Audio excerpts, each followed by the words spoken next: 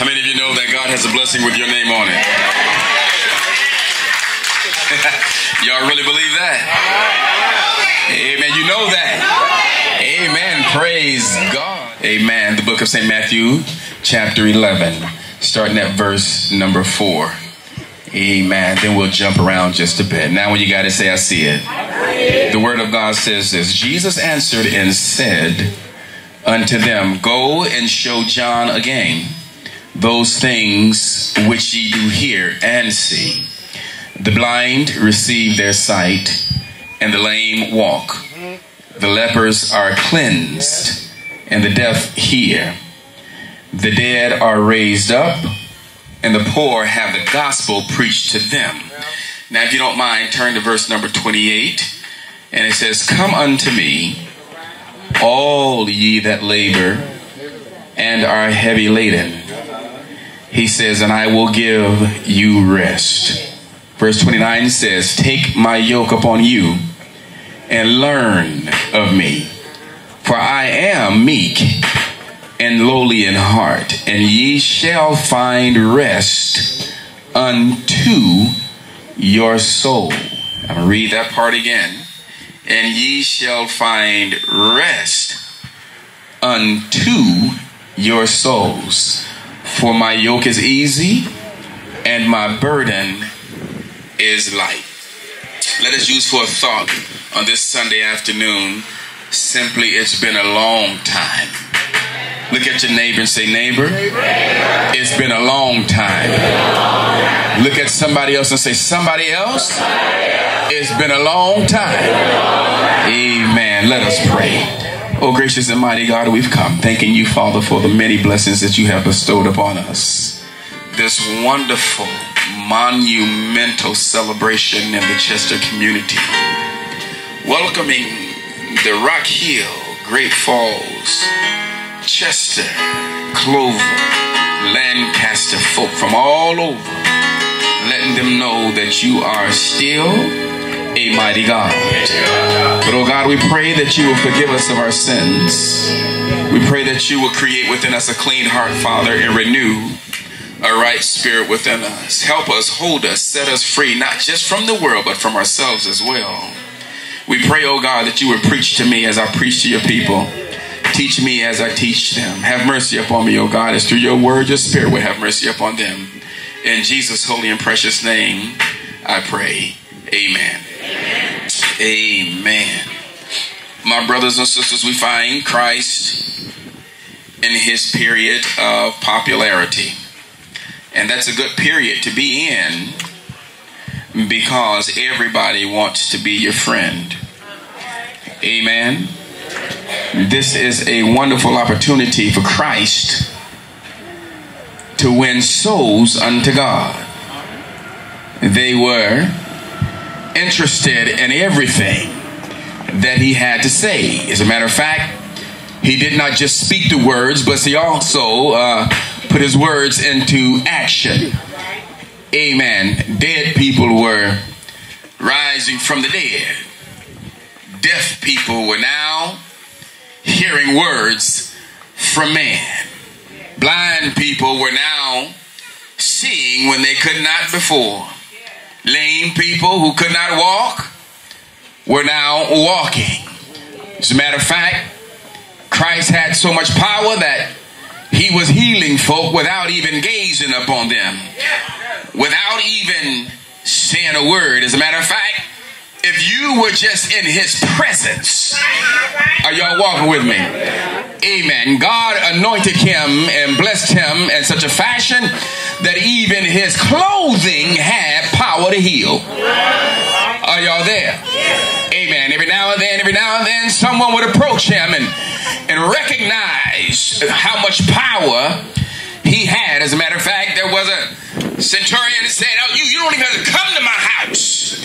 Just speak the word and my servant, are y'all walking with me, will be made whole.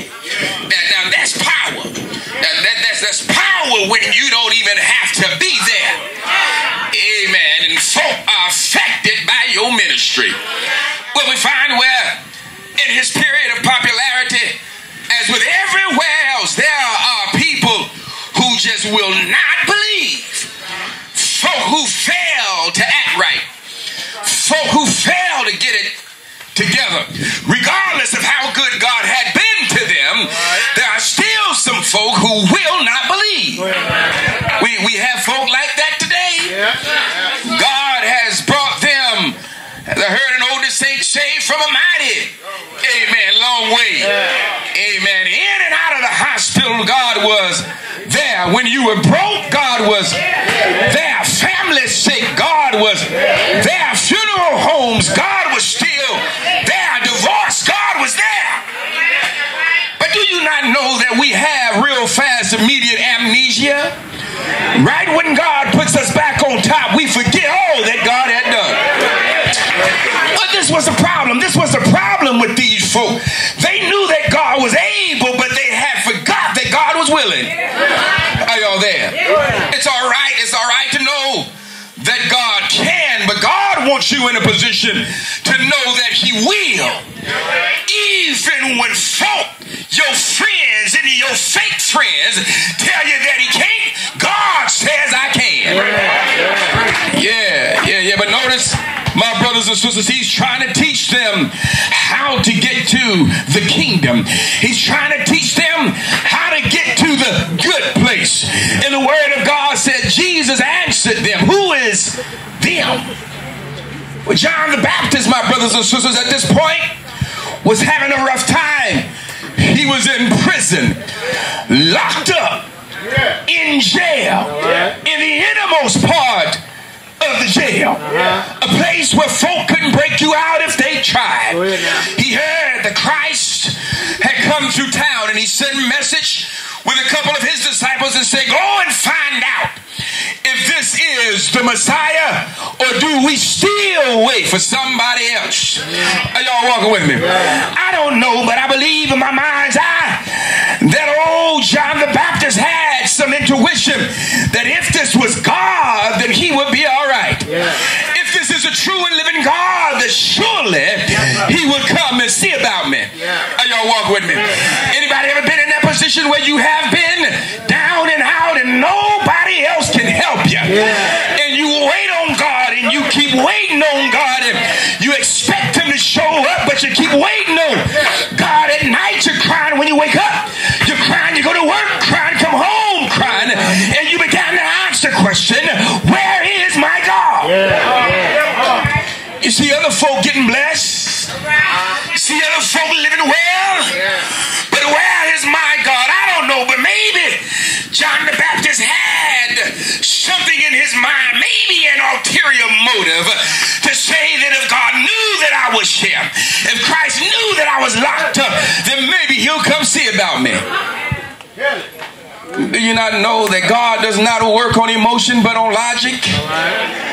He's about building His kingdom and bringing those that are lost to a place where they can be found. Why was John in prison in the first place? He hadn't done anything wrong. And it makes me believe that even in the Bible days, folk were being ostracized and criticized for doing the right thing. Herod Agrippa of Galilee had a problem that he loved his brother's wife. And he would do anything possible to get his brother's wife, so he slept with his brother's wife, went back home and began to think about his brother's wife to a point that he could not get his brother's wife out of his mind. So what does he do? He goes back and he sees his brother's wife and he said, woman, I gotta have you and we'll make it right. Let's get rid of your husband. Are y'all walking with me? So he ends up with the sister-in-law. Did y'all get that? John called wind of that and said, brother, ain't right. You're wrong about that. That's not cool. God is not pleased with that. God is going to get you for that. But Herod Agrippa of Galilee said, that's all right, but I'm going to get you first. Put the man in prison for telling the truth. Anybody ever felt that someone oppresses you, pushes you down, talks about you, mislikes you, dislikes you, walks away from you just because you tell the truth?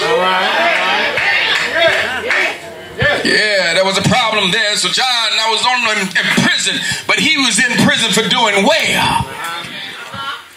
So now Christ is in town. He's not too concerned because he's been teaching the word of God. He's been preaching the word of God. He's been singing the hymns. He's been doing everything that he's supposed to do. And now he's been in jail for a long time. But here comes the Savior. How many of y'all know sometimes you got to go through a storm in order to appreciate the sunshine? Amen. Amen. Praise God. Because when that sun comes out, boy, you don't care who looking at you. You rejoicing. Amen. You in that storm way too long. I don't care how I look. I don't care how ugly the face is. I'm going to praise God. No shoes, I'm praising God. No shirt, I'm praising God. Yeah, so he said, I want y'all to go and make sure this is him. And when you see that it's him, let him know where I am. So he can come see about me. Now we go to verse number 23. Right before that, they find out that this is the Messiah. They walk up to him and say, are you the one, or should we look for another? John the Baptist wants to know. He said, I tell you what, you go and tell John this. He said, listen here.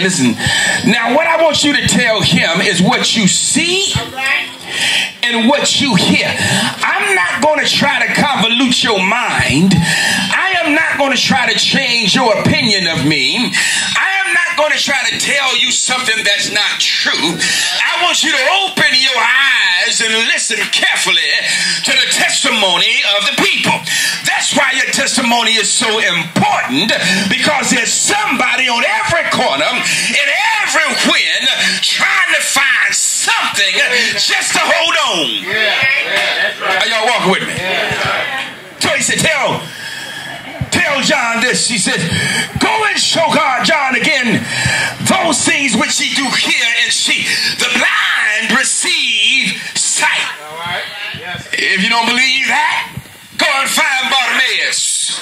See if he's still on the side of the road. As a matter of fact, he recognized where and who God was. And sometimes, my brothers and sisters, regardless of the distractions in your life, you got to push things aside and keep pushing your way toward God. Doesn't make a difference how I look to you. How I look to you is not important. But knowing that your faith in God is still strong and he can do anything but fail. I can't say anything, but when you've done all to stand, just keep standing. Hey, y'all walk with me. He said, tell him that the blind folk have received their sight, and lame folk who could not walk. If you don't believe that, go down to the pool of Bethesda and see if that man is still waiting for the water to be troubled. As a matter of fact, they told me in the word of God that every time the water would be troubled, somebody else would beat him in the pool.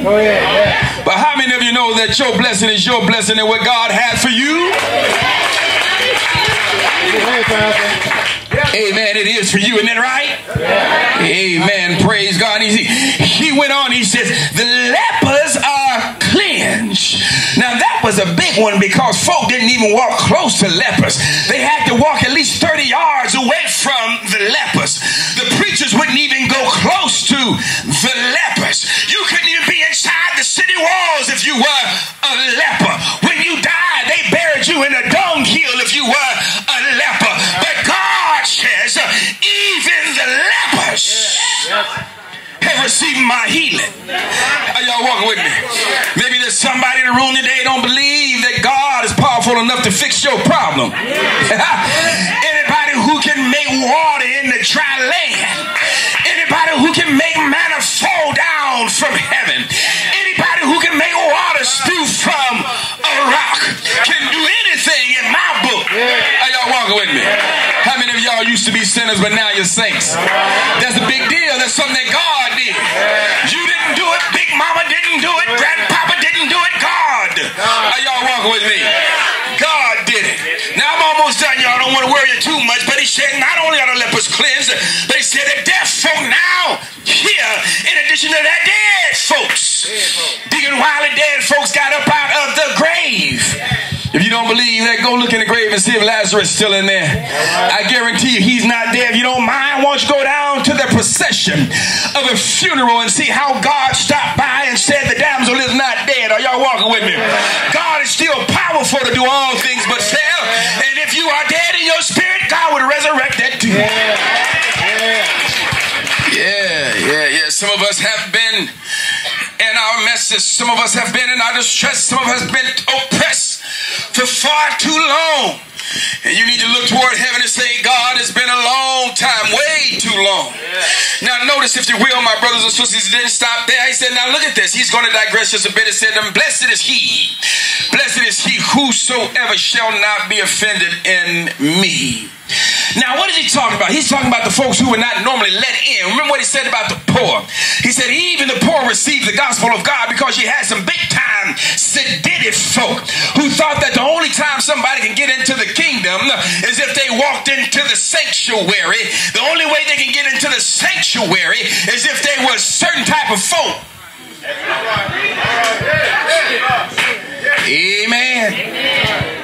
Don't you know we got some of that crazy ideology right now? You can't get in unless you're a certain type of folk. Amen. Praise God. He said, listen, even the poor folk, I don't care what you do. You can keep them out of the church house, but you can't keep the church from coming to them. I want y'all to get that before you go home now. Now notice the word of God continues. He's really laying it down thick on them, letting them know that guess what? It's not about you. Not even close. You think you got it going on, but you clueless. If you think you can stop the poor, if you think you can stop anybody from receiving the word of God, he says, even the poor shall receive the gospel. Now, recognize and realize that in coming to and understand of all that, now the word of God is now becoming to fruition to me, because now I can see exactly what he means. I know now that no matter where I am, God is there. No matter what I'm going through, God is there. No matter what I'm going through, God is there. Yeah, he says, I want you to get this in your spirit, children of Israel. He says, come unto me, all ye that labor and are heavy laden. Well, he had begun to pray unto his Father.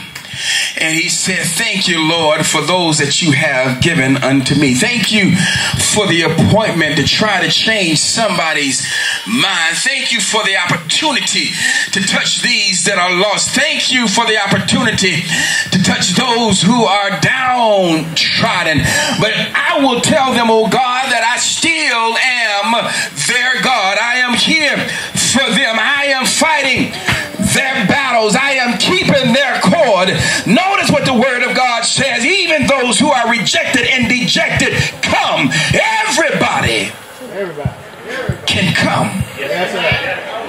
Doesn't make a difference who your parents are. Doesn't make a difference what you did yesterday. Come. Are y'all walking with me?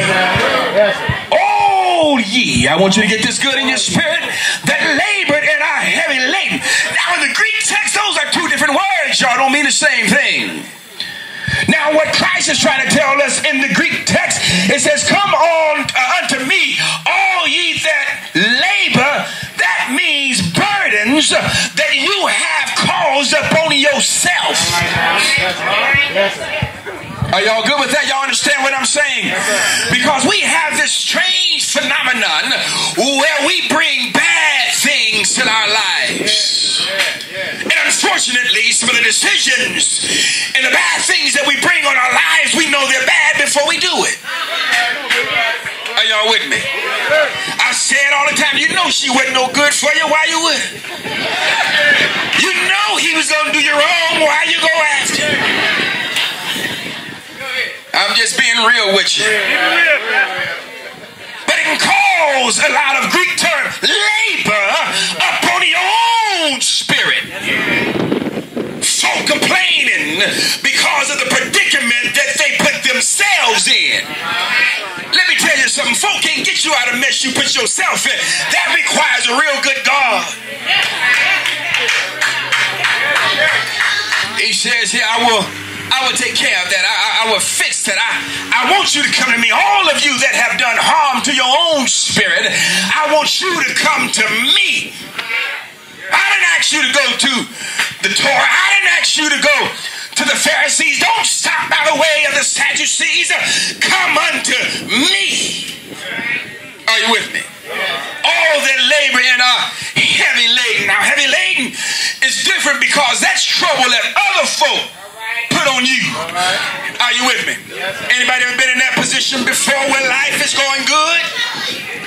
Amen. You waking up smiling finally.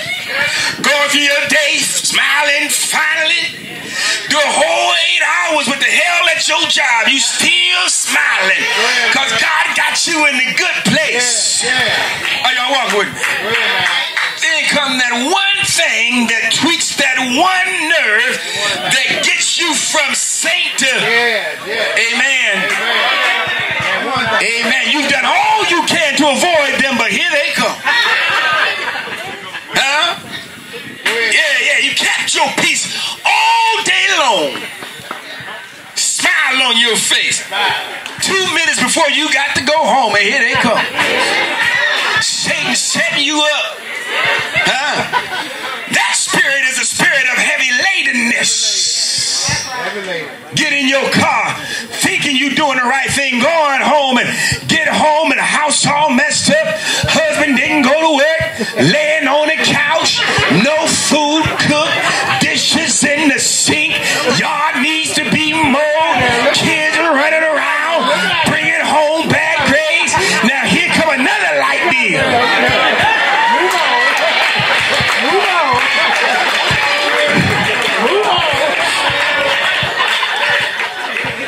Amen. But you still supposed to smile. What's wrong with you? Amen. That's being heavy laden. But God says that even if you have exterior problems, external problems from other folk, I want you to come too, because I have something for you. Yes, sir. Isn't that wonderful that God does not have respect of person? He don't want just the tall people. He's not looking at just the pretty people. Not concerned with just the handsome folk. Because I'd be out of all three of those, y'all. My goodness, I'd be. Praise God. I love him for that. Amen. He says, come unto me, all ye that labor and are heavy laden. Now notice this, my brothers and sisters, reason why he said, and I will give you rest. They were looking for a savior of the politics, a political savior, someone who take the oppression from the government off of them. But God is saying, listen, I have something better than freeing you of taxes. I have something better than freeing you from the rules and regulations. I will give you supreme rest. Now notice he wasn't talking about sleeping. He was talking about rest for your soul. Because when you have a restful soul, you can sleep. Thunder of life all around you, you can sleep. Folk coming against you on every side, you can sleep. Problem on every corner, you can sleep. When God gives you a peaceful soul kind of rest, amen. 2 minutes before clock out time, you're not worried about folks approaching you. When you get home and the house is a mess, well, you still be upset with that, but God will still give you. Hey, don't pretend like y'all don't know what I'm saying, amen. God will still give you rest. Now, every time someone brings up a problem, they ought to have some type of solution, amen. You know, it's not beneficial to anybody if you always bring up stuff wrong, doing bad things or whatever. But why don't you tell me how to correct that behavior? Why don't you tell me how to fix that problem? Bring a solution. Well, notice that every time God puts some heavy stuff on his children, he always gives them a way to escape. Are y'all there? Notice what he says, and I want y'all to get this good in your spirit, because we're going to talk a few Greek terms so we can understand what's going on. He says, take my yoke upon you. Now remember, I always tell you that God uses instances of things that folks are familiar with. He was not into talking over people's heads. He was not talking to you. He just made it plain, man. He put it in kindergarten terms. He says, take my yoke upon you and learn of me. The government had their own yoke. The Torah, the Septuagint, the early manuscript had its own yoke. The law had its own yoke. Even the folks in the church, in the synagogues had their own yoke. But I want you to get this now. God says, I want you to bypass all that, and I want you to take my yoke because my yoke is easy. Now, what do you mean by that? I cannot picture in my mind a yoke being easy. What is a yoke, my brothers and sisters? A yoke is a wooden carrot that goes over the heads and onto the neck of the oxen. But notice that every single yoke was handmade and it was tailor-made for the neck of that oxen, so that it would not bind, it would not pitch. It was perfectly fitted for its neck. And if you study and studied well, you would understand that one side of the yoke was huge and the other side of the yoke was a little smaller. That's because they were always breaking in and teaching the younger oxen how to walk. I want y'all to get this good in your spirit now. What the master would do of the oxen is they would put a well-learned, well-versed oxen on the left side and a novice, an amateur, a new oxen on the right side. And every time that little oxen would try to go off course, the big oxen would just pull it back into row. Are y'all walking with me? Well, what does that have to do with me? Has a whole lot to do with you, because he says, take my yoke upon you. In the Greek text, we find out that Christ is telling us that you will be on the right and I will be on the left. Every time you deviate to the left or the right, I'll put you back in course. Thank you. Every time you misstep, I'll get your cadence right. Every time you want to quit, I nudge you to keep going. Yes, sir. So take my yoke upon you and do what? Learn of me. Yes. He says there's some benefits to that, because it's not the kind of yoke you think. He says, I am meek. Doesn't mean I'm weak and lowly in heart, and ye shall find rest unto your soul. Now notice that's the second part of finding rest. You cannot find rest on your own, and you cannot find rest if you're not willing to go through something. If you're not willing to go through the pulling of the yoke, you can't find rest. If you cannot depend on God to lead and guide you, you cannot find rest. Many of us have gone through the storm for way too long. God is trying to tell you to take it up on you. Learn of me. He says, for my yoke is easy. Doesn't mean it's going to be problem free. Doesn't mean it's going to be worry free. Just means that you won't have to pull the yoke by yourself, because I'm there on your left side, bringing you up when you're weary. I'm there to help you continue to go in the right direction. He said, and my burden is light. Kind of reminds me of a story as we close about a young lady who really loved to live life. And then the lady somehow was contracted with a disease at a very young age. But I heard that this young lady loved life to the point where everybody loved when she was around. Are y'all walking with me? Every day that there was a party, they would call on this young lady. And as soon as she walked through the door, I heard that this young lady commanded attention. Everybody that was standing around the wall noticed her when she walked in the room. And folk who were still and not moving at all would begin to shake their hips and pat Hands began to pop. Heads, y'all, began to wave. Just because this young lady showed up at the party. Are y'all walking with me? Folk who were timid and a little bit ashamed began to break out of their shells. Are y'all walking with me? But now, oh Lord, this young lady is in a hospital bed calling on the Lord. Are y'all with me? Say, Lord, don't you remember after every party I would go home and fall down on my knees? Lord, don't you remember every Sunday I walk up to the offering plate and give my money to the ministry? Oh Lord, don't you remember when folk were sick, I would go out and visit them? Please, Lord, oh my God, forgive me, for I have sinned.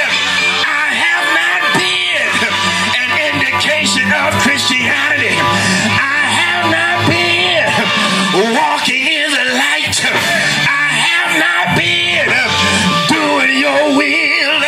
I have not been an example for the lost. But oh God, if you will, reach down, touch my soul, and save me. If you will, I know you don't have to do it, but I remember how you've been there for folk in the past. I believe you're the same God that walked in the lion's den. I believe you're the same God that walked in the fiery furnace. I believe you're the same God that stopped a 30-Lord bleed. I believe you're the same God that raised Lazarus from the dead. I believe you're the same God that healed the demonic man that was possessed. I believe you're the same God that allowed your son to die for me. I believe you're the same God. Made sure I got home every night. Took me in. Gave me food to eat. Gave me water to drink. I know it was you, cause nobody else can do me like you do me. I stopped by to let you know that my God is still a living God. My God is still a healing God. My God is still Almighty God. Jehovah Rapha, Jehovah Nissi, Jehovah Sekanu, Jehovah Rohi, Jehovah Shalom, Jehovah Elohim. Call him, oh, call him when you need him. He will, my God will. He'll come when you call. But notice what the word of God says. He says, my yoke is easy and my burden is light. So if you are here today and you're tired of the trouble, fed up with the struggle, my God can give you what you need. I heard an old saint say one time before, he may not come when you want him, but he's always, I said always on time. So maybe we have some unchurched folks, and maybe we have some looking for a church folk. Maybe we have some I need some help folks in this this congregation today, we here at the Cedar Grove Baptist Church believe in a true and a living God. We know for a fact, y'all, that it's a long time that we've been in a state of unproductivity. But now God is making ways out of no way. He's blessing us more than we can ever be blessed. He's taking care of us when we couldn't take care of ourselves. He's protecting us from the determination of Satan trying to turn us around. But I promise you that if you fall in love with Jesus, that would be the best thing that could ever happen to you. Notice that God is still healing people, still setting folks free, still loving the loveless, still giving shelter to the homeless. So if you are here